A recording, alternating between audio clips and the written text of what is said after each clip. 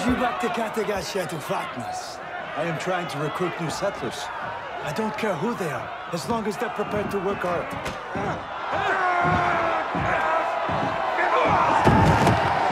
And what the Floki?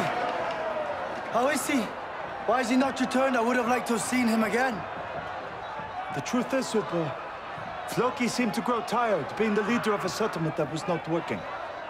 He was disappointed, grew despondent. Then one day, without explanation, he just left us and walked away. You haven't seen him since? No. We searched the island for him. We spent a long time looking for him.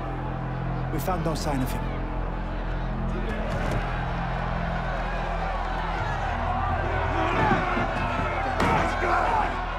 There is one more thing. I once heard a story about a wanderer who sailed west. Probably to the west of your Iceland. It is said that he sighted a beautiful, uninhabited land, but was driven past it by a storm and could not find it. Have you heard this story before?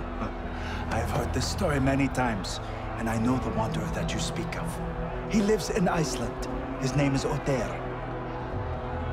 I need to find that land. I'm fitting out 2 boats to search for it. Then you must come to Iceland with me and meet Ubbe.